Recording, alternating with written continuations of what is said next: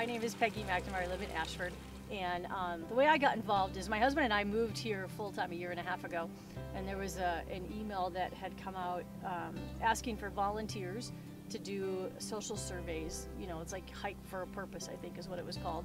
I immediately responded and said, hey, that would be great, because I was looking for the ability to be able to hike and to be able to hike solo and feel safe doing that. That's the beautiful thing about doing this rule, is that it allows me to get to know the park in a way I wouldn't otherwise. You know, I have an app on my phone, and when I pass people on the trail, I click the app. I mean, that's really about it. Good morning. Good morning. Can you get by there? Yeah. All right. That's all there is to it. Cool. And then the data is just uploaded into an Excel spreadsheet, and I email it to her then at the end of the day. That is just that one right there. That's my grandson. Oh.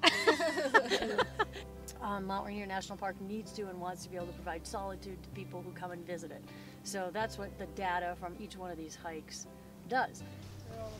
Yeah. Good morning. Morning. The task itself is very simple. It's the hikes that can be challenging, but it's great. It's beautiful. I mean, I haven't run into any emergency situation where I had to get involved and help with triage or anything like that. It's more been the wildlife that you kind of see and you run across. What's that white thing across the way? See that right on top? Oh my God. I saw it move. I thought I did. Yeah, that's a goat. That's what I thought. Oh my gosh. See, there you go. You know, I am so enamored with this park. It's funny, I kind of take ownership of the mountain. I tell people it's my mountain, you know. Right. And but doing these hikes, and this is gonna sound cheesy, but it's truth.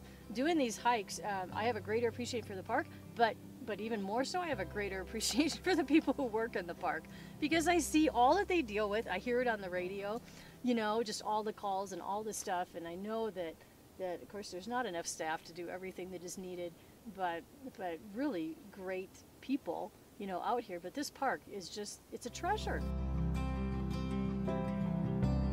I would say if you are thinking about volunteering, please do it. So, because the park needs help. I mean, there's just a lot of areas, you know, that they just need good people to come help with.